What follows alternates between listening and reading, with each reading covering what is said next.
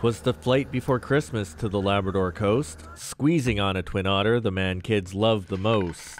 Ho, ho, ho, ho. I'm sort of doing a dry run. I want to know what the community is like and what the kids want for Christmas. Anticipation at the Hopedale airstrip is clear. When he finally comes out, the crowd gives a cheer.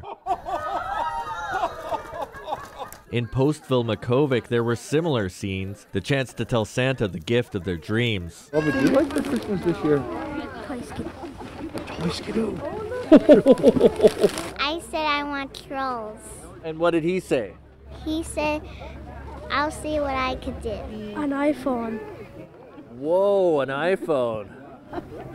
And beef jerky.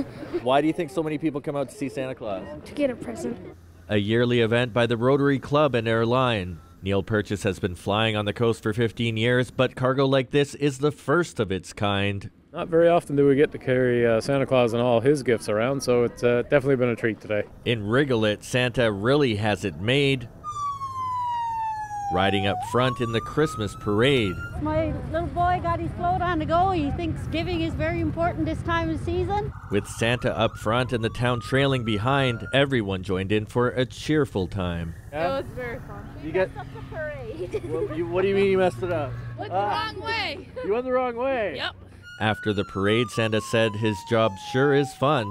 And with the big day just a week away, there's so much work that needs to be done. I'll be back in my workshop tonight. Got to get those gifts back here to Rigolet and Nanutsiavut before Christmas Eve. And so now it's time for one last flight. And to the North Coast, Santa bids a Merry Christmas to all, and to all a good night.